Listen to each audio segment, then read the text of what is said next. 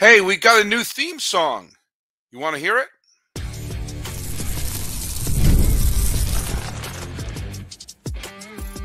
You are Locked On MLB, your daily MLB podcast. Part of the Locked On Podcast Network, your team every day. There you go. There's a new theme song.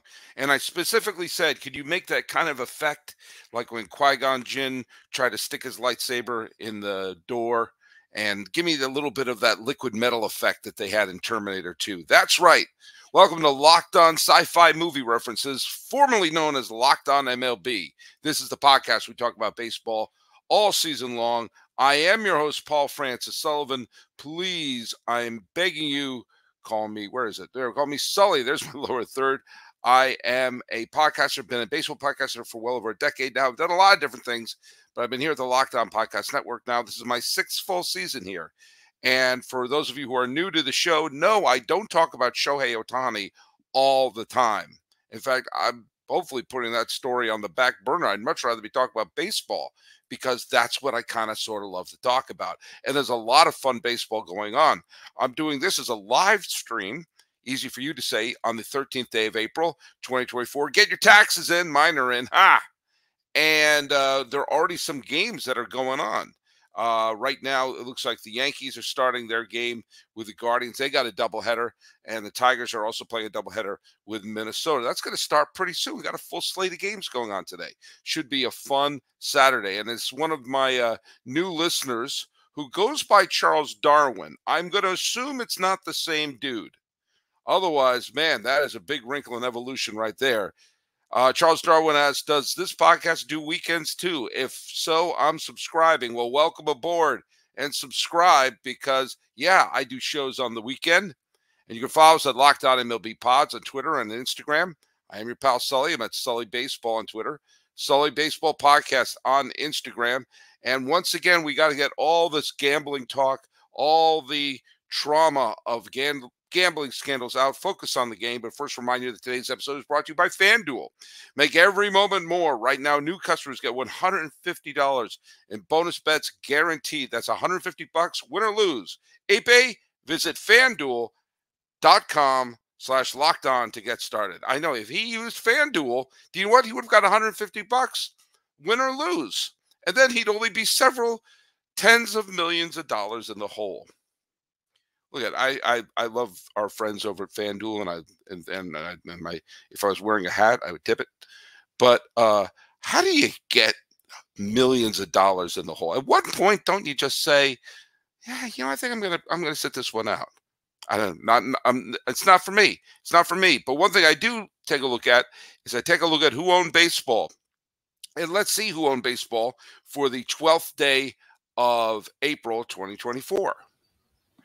So who owned baseball for the 12th day of April 2023? Mark Canha reached base 3 times, including a home run, as the Tigers topped Minnesota 8-2.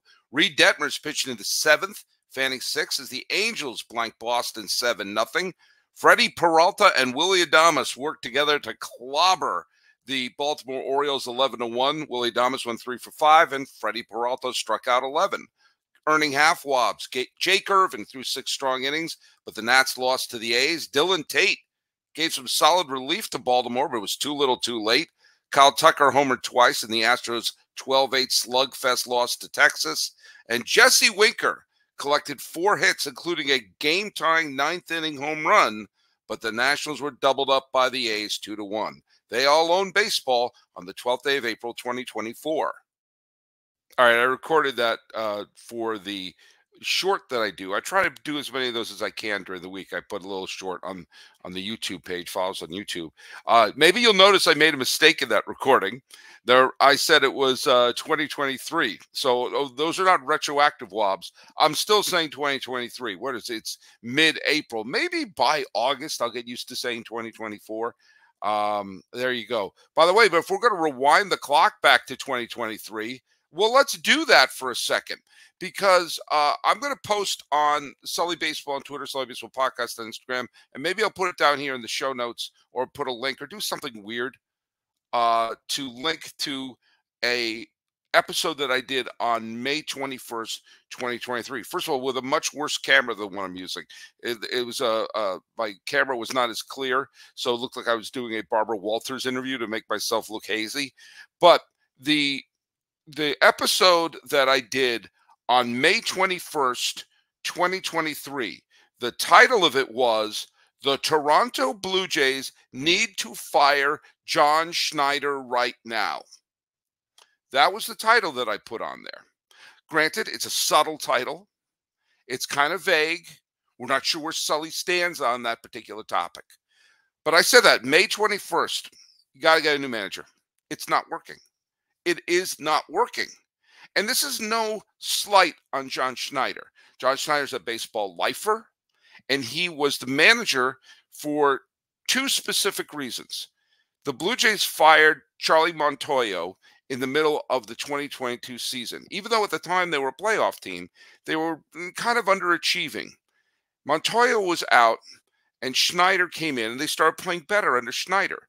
Now, a lot of times teams tend to play better when a new manager comes up because it kind of gives a jolt and a burst of life to the team. Like, oh, wow, we better get going here. Or, okay, there's a change in culture. It's shaking the proverbial Etch-a-Sketch. And did that happen because Schneider was a good manager, the perfect fit, or because things just happened to work out that way with a jolt for the second half of the 22 season? Well, as I mentioned on that episode, the Blue Jays lost the playoff series to Seattle in an embarrassing way, with blowing that giant lead in the second game. And I remember when that game was over, I thought, well, looks like they're getting a new manager, because he was an interim manager. It wasn't like a beloved figure. But he came back, and as I noted last May, something seems off. The team is not playing to the level where it could. And they were built last year to win. They made big acquisitions. They made big swing for the fences moves. And as we remember what happened last year, you didn't have a good Red Sox team, and you really didn't have a good Yankee team. Neither of them made the playoffs. You don't have the excuse of, well, how are we going to compete in this division? And as it turned out, the Blue Jays did make the playoffs, but once again, they got bumped in an embarrassing manner to Minnesota. Not exactly a powerhouse in the postseason. And the managerial decision to pull Kikuchi on that second game, whether that came from on high or whether that came from Schneider, we'll probably never know. But the fact of the matter is, it looked bad. And I remember thinking, well, okay, that's it for Schneider. Nope. Nope, it's not. And then you take a look at the team right now. The team right now is kind of sluggish. The team right now is not playing up to the expectations that they have. Vladdy Guerrero Jr. and some of them are not playing very well, and they're off to kind of a dull start. Now, they wound up winning a series against Seattle, but that turned into a little bit of, well, Seattle's also off to a dull start, and someone has to win that series. As it was, Toronto won it. But you could think, okay, you went to Seattle, took advantage of a Mariners team that seemed a little sluggish, and now you're heading home. You're heading home for some easy wins, because right out of the gate comes the Colorado Rockies. Colorado Rockies, I'm sorry. I'm sorry, everyone who's a huge Rockies fan. Sorry, Paul Holden of Locked On Rockies, who does a great job. And oh, by the way, I'm just going to a quick shout out to the new hosts of Locked On Blue Jays, Carter and Braden. They're doing a fabulous job. If you're not listening to them or following them, they're doing a great job at Locked On Blue Jays. Check it out. I'm going to have them on the show hopefully pretty soon. But the Rockies are one of the worst teams in baseball. So you come home, and what you want to do is you want to start building some of that momentum. You got to start, okay, we got to start winning series. You got to start winning games. Gausman's on the mound, not been great, but okay, you're playing Colorado at home, get a little bit of momentum. What happened last night? It turned into the Ryan McMahon show. Now, I don't blame Schneider specifically for letting Gausman go a little too deep in the game, because he was trying to stretch him out. He was trying to say, come on, get through the fourth and fifth. And he didn't. He got clobbered. Fine.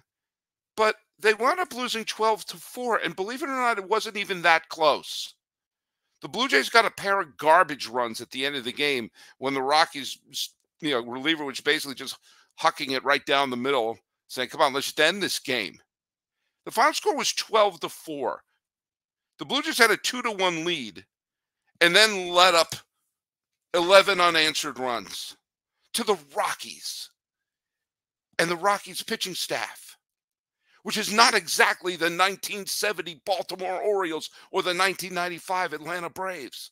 Hell, they're not even the 2018 Rockies. They're one of the worst teams in baseball. And to have any momentum coming in, they beat like a rented drum. And they have to win the next 2 games in order to save face and win a series against one of the worst teams in baseball at home. Yariel Rodriguez is making his major league debut. Cuban star, who knows? He may be great. Blue Jays may win the next 2. Let me tell you something. When we get back here, I have some absolute thoughts that if you say, hey, Sully, this is too small a sample size, I would say absolutely not.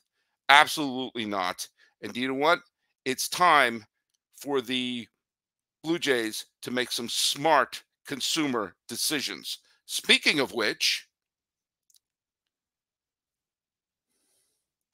hey, let's hear a little bit from our friends from Ibotta. Are you aware of what Ibotta is? Now, this is a time when you have to make some spring cleaning. Now, I think the Blue Jays should be doing some spring cleaning with their manager, but at home, it's in with the out with the new with the hood. However it is, you bring in new stuff, bring in new clothes, but don't splurge on anything without getting cash back in return. And for that, you better use Ibotta. What is it? Ibotta is a free app that gives you the most cash back every time you shop on hundreds of items, from grocery to beauty supplies to toys, so you can make sure you're beating inflation no matter what you're purchasing. The average Ibotta user earns $256 per year. That could cover the cost of an entire shopping trip that you've been, or maybe go on that trip you want to go on, or the fancy dinner you've been eyeing.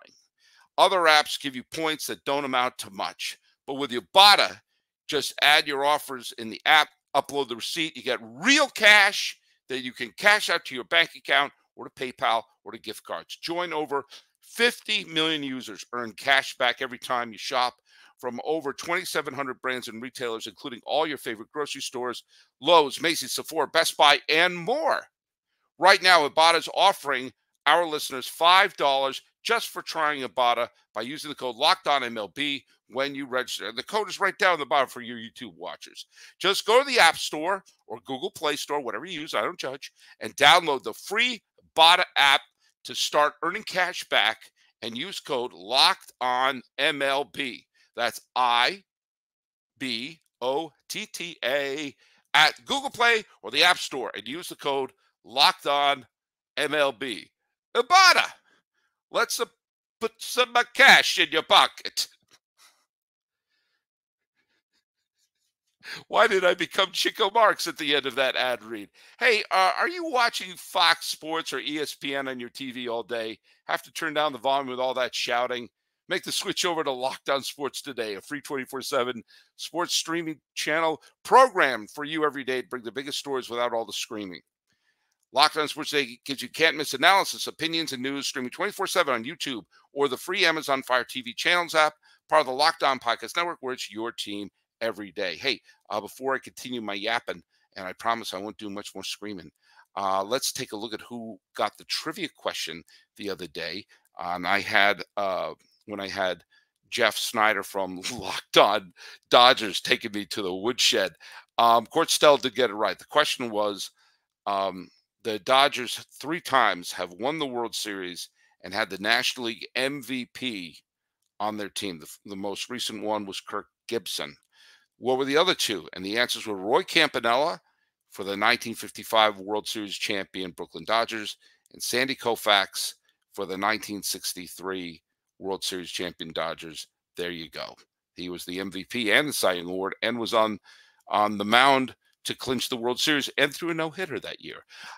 Safe to say, Sandy Koufax had a good year. Okay, I'm going to continue dogpiling Schneider for a little bit, because I have nothing against the man. Okay, he's a baseball lifer. He was a super young manager in the minor leagues who worked his way up.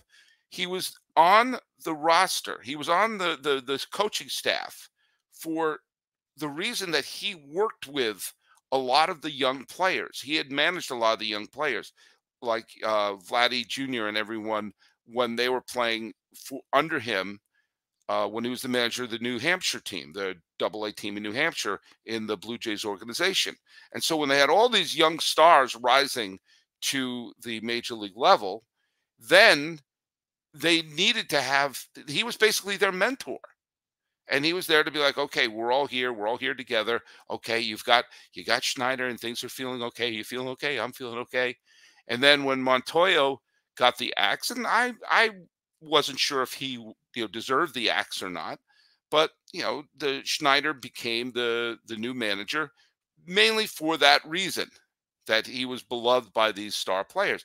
Well, those star players have been in the major leagues for a few years now.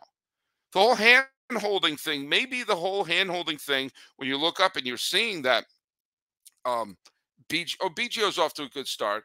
Vladdy Guerrero is off to a terrible start this year. And some of the other young players are not off to good starts this year. And there's enough players on the team. Bo Bichette's off to a lousy start. Alejandro Kirk is off to a lousy start. And there's enough people who are players from other organizations like Varsho, like Kiermaier, like Springer, like Turner, were all on the team. Do you want maybe the whole idea of we need the mentor for these three guys can't be the reason to keep them around? Yeah, I know the season's young, but it's been clear this isn't the right fit for over a year. And quite frankly, how long is this window of opportunity going to be there? We've seen windows of opportunity slammed shut. May I introduce you to the Chicago White Sox, who play in a hell of a lot of an easier division than the Toronto Blue Jays did, and their window of opportunity was really only 2.5 years. Things can fall apart fast, and the Blue Jays need to have some of these big star players, the Guerreros, the Biggio, all of them need to start clicking, and they need to start clicking pretty soon. Because yes, it's early in the season, but there is nothing to show that this team has a spark. There was no sense of urgency last night. None. They just won a series, came home against one of the worst teams in baseball, and laid an egg. They look lifeless. How do you not build on that series? How do you have such a good series against take advantage of the Seattle Mariners and then have Nolan Jones show up and start to look like he's Larry Walker and have Ryan McMahon look like he's an absolute Hall of Famer? How can you have that positive time that you had in Seattle winning those games, and now you go to look at the standings? What's their streak? Oh, they're on a 2-game losing streak. Handing the ball to a kid making their big league debut. That positivity that happened in Seattle, if it goes slightly wrong today, suddenly that's an L3 in their streak. Something needs to be done, and maybe having the mentor and the training wheels on some of the top players there need to come off, and maybe a change of direction needs to be there. Sometimes a manager is a prick. Dallas Green was a jerk when he was the manager of the Phillies. And he took over a Phillies team that was good enough to make the playoffs, but not good enough to get over the top. And what happened under Dallas Green? For the first time in the history of the Philadelphia Phillies, they won the freaking World Series. Sometimes you need someone who's the cute and cuddly. Terry Francona struck me as the cute and cuddly. He was what that team needs. Sometimes you need the jerk. But either way, you need something. And it's not Schneider. Schneider could wind up being a terrific manager. Francona bombed when he managed the Phillies. That happens. It may just be the wrong fit right now.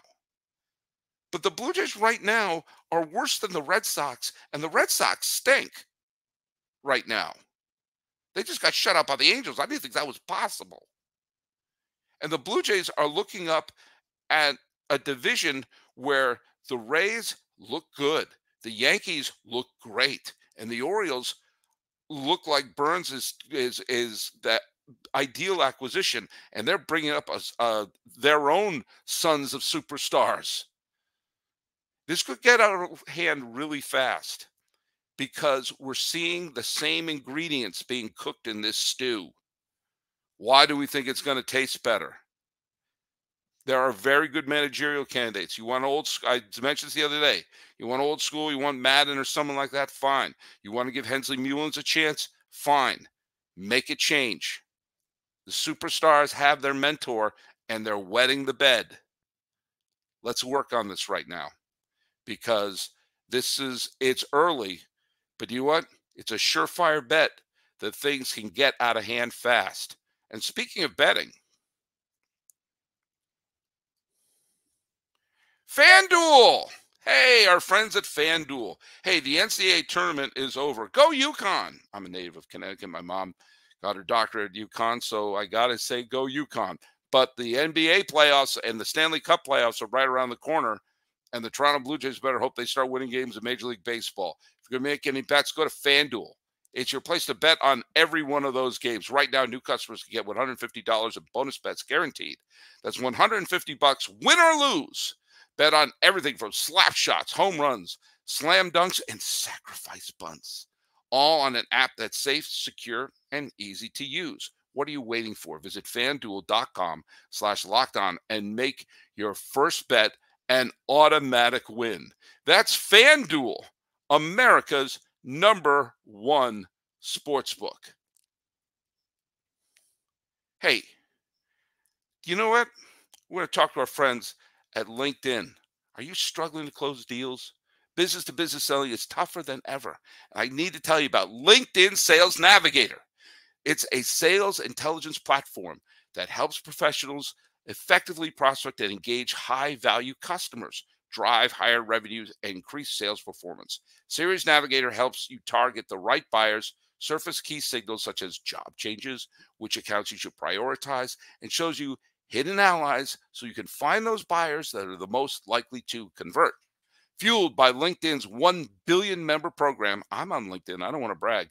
Sales Navigator gives you the most up-to-date first-party data, enabling you to unlock conversation with people that matter. Right now, you can try LinkedIn Sales Navigator and get a 60-day free trial at linkedin.com/lockedon.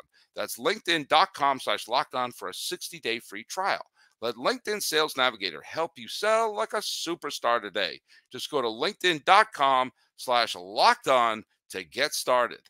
LinkedIn. Let's make some connections. Hey, here is a reminder that Locked On has begun the first 24/7 streaming channel for sports on YouTube, and now it's available on the Amazon Fire TV and the free Fire TV's channel app. Locked On Sports Day is here for you 24/7, covering the top sports stories of the day with the local experts of Locked On, plus our national shows covering every league. Find Locked On Sports Today, now available on the free Fire TV channels app. Hey, let's talk about a team that's doing well. Other than the Oakland A's, by the way, Lawrence Butler was the big hero in Oakland. Go over to Locked On A's because your pal Sully's hosting that. And they're not repeats of this show. They're brand new episodes. Although there's a segment of the show that I did, that I dropped on Friday that I think I'm going to include here because it was a plea to A's fans to put your bitterness aside for a second and go to a game. Just go to a game because the bitterness will subside and then the regret that you didn't go will be there. And I told a story about it. And so I think I'm going to include that in tomorrow's episode. And yes, for those of you who wonder if I post over the weekend, yeah, I post Saturday and Sunday whenever I can. The A's are the anti-Blue Jays. They're building on their momentum. But the Pirates also, they wound up beating Philadelphia the other day. And that's no small thing. The Phillies are a team that I picked to win the World Series. They're full of talent. And the Brewers are also, as I mentioned in WAB, Freddie Peralta and Willie Adames took over that Orioles team filled with young talent. And they said, yeah, here, I got your young talent right here. Final score 11-1. The Brewers scored 11 runs. Peralta struck out 11 batters. But the Pirates, Derek Shelton was one of those people I wondered about him as a manager. And you can't argue what they're doing. The first 2 weeks, they're 10-4. You can't argue with the fact that, Henry Davis got a couple big hits yesterday, so he's started to get a little bit hotter right there. Giant fans are going to pull their hair out if Joey Bart winds up becoming a star right there. But Michael A. Taylor's fit with the team well. O'Neal Cruz and Brian Hayes look like this may be years where things really start to turn around. But it's the pitching staff. Mitch Keller has been the weak link in their pitching staff. Martin Perez has been a godsend. Jared Jones has been terrific. They've been getting, Bailey Falter has done pretty well, has not lived down to his name. Marco Gonzalez, who was an afterthought when they picked him up, has done well in his first couple of games. And they've had some good depth. It's funny. Mitch Keller and David Bednar, their two big stars in their pitching staff, have been the weak links so far in the first couple of weeks. So if things turn around for them, there you go. And then, like John the Baptist screaming, calling, "Prepare ye!" Paul Skeens has just as a strikeout machine in AAA right now. And I was thinking about something the other day. I was thinking that a lot of times the Orioles, during their heyday, even before Earl Weaver came over, when they were starting to establish how they're going to do things, when they had a star pitcher, they would sometimes bring them up as a reliever first to get them used to the major leagues. Jim Palmer came up as a reliever. In fact, you've seen many people who were big star pitchers first break in coming out of the pen. Chris Sale did that when he was with the Chicago White Sox. When they initially brought him up, they used him out of the bullpen. Not that they thought he was not going to be a starter, but it was a way to say, hey, if you're not going to be, throwing huge number of innings right away, then let's build you up and take advantage of some of those innings right now. Bob Welch, think about some of these Cy Young winners like Bob Welch and Oral Hershiser back in the 80s, initially came up as relief pitchers. Jimmy Key, who was a terrific pitcher in the 80s and 90s, initially was brought up as a reliever, got used to the major leagues, and then made the transition to the starting rotation. And right now, Paul Skeens is in AAA and treating those batters like they're little league hitters. They just look bad. Now, I'm not saying throw him into the major league and start pitching him as if he's Felix Hernandez and expect to get 220 some odd innings out of him. I'm not saying that at all. But I'm saying if this guy is clearly major league ready, and you say, well, we're going to use him 3 innings here, we're going to use him 3 innings there. Well, what if you did that in the majors? Seriously. What if you did that and you have him on your team and you say, every 3 days, you're going to throw 3 major league innings. And it might be the 6th, 7th, and 8th innings. Or it might be the 7th, 8th, and 9th innings. Here comes Skeens. Here comes Skeen Claus. Here comes Skeen Claus. Comes out, and every 3 days, he's going to throw the final 3 innings. If they're up 11-0, they're up 2-0. He piles up some, he starts to earn some innings, starts to earn some saves. It's Skeen time. I don't know. I'm not into marketing, even though I do have a master's degree in communications. It's not in marketing. But the positive thing for the Pirates is, if they don't want to do that, they're still winning. They don't have to, break glass for an emergency. They could build him up the way they want. I'm just saying, if he's throwing those innings, why not throw him in the major leagues? And the Pirates could build up, because we saw last year they got off to a great start and they fell apart. Pile up all these wins right now. Pile them up. It's the NL Central. There is no team that is running away with it. Right now, the Pirates and the Brewers by far look like the best team over the first couple of weeks. But we'll see. But when you have this monumental talent, and we also see how arms get broken down, Paul Skeens will have surgery eventually. Mark the date. It's going to happen. We all know it. So if you're only going to get so many major league pitches out of him, why not get him right now? We're doing last. We got as a comment here. Zach Mitchell says, Everyday Sully, A's fans here love the MLB podcast, not MKB, unless there may be an MKB podcast. I can't get on some of the typos. Just want to say thank you for hosting Locked On A's podcast for a while. Love the baseball story inside instead of stadium drama. Well, I'm going to put my talk of Shohei Ohtani and Ape on the back burner because there's not much more to talk about. And how much more can we talk about the stadium with the A's?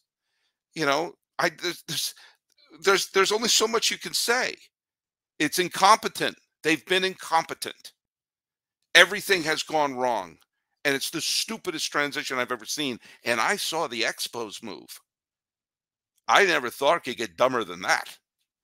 But yeah, and I'm happy to be the guest host of Locked On A's as long as they'll have me. So, but let's talk about the trivia question for today and talk about changing managers in midstream. We saw that work with Thompson and the Phillies a few years ago when they went to the World Series. We saw that the Blue Jays went to the playoffs under Schneider. However, when the Milwaukee Brewers won the wild card, it made the playoffs for the first time since 1982. They won the wild card in 2008. They made a managerial change in the final month of the season. Who was the interim manager who managed to take the claim of, I managed a team in the playoffs, despite only being the Brewers manager for about a month? Who was the Brewers interim manager who was technically their manager during the 2008 playoffs? That's your trivia question. Put it right down here on YouTube or Locked On MLB Pods on Twitter and Instagram, or on your pal Sully at Sully Baseball on Twitter, Sully Baseball Podcast on Instagram. Talking about something other than gambling. Thank goodness. This has been Locked On MLB for Saturday, the 13th of April, 2024. I am your host, Paul Francis Sullivan. Please call me Sully.